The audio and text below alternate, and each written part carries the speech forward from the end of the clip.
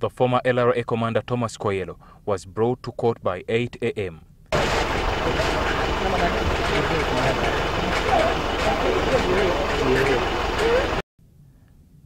Kwoyelo is charged with several crimes against humanity like rape, torture and murder among others.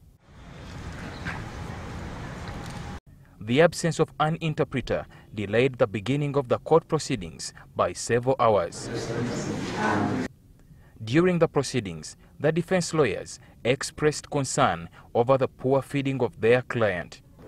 Either this court, being international, should see to that it takes a breakfast, break tea, lunch, and evening tea. The prisoner is supposed to eat 3 meals a day. 3 meals. Yes,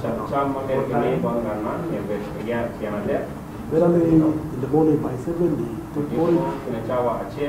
Around midday, they take lunch. And then around 5, they take their supper. We also understand that the prison's authorities already have a list of who can visit the accused. In case they bring him food, then the authorities will know who to allow to give that food to the accused person. Justice Gaswaga ordered the prosecution lawyers to avail all the needed evidence in the case before the end of this week. Counsel, we urge you to do that this week. Ensure that all disclosure is done. According to his lawyers, Kwoyelo doesn't fully understand all charges against him since there was no translation of such.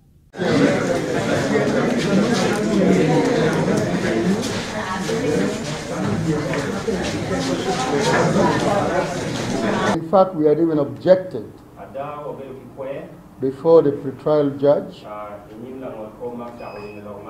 when the charges were confirmed, when he didn't know what was against him. The lawyers of the victims, some of whom will also be witnesses, requested for a special budget to cater for these people. Lord, perhaps the prosecution has a very good intention of helping out on witnesses who might also be victims.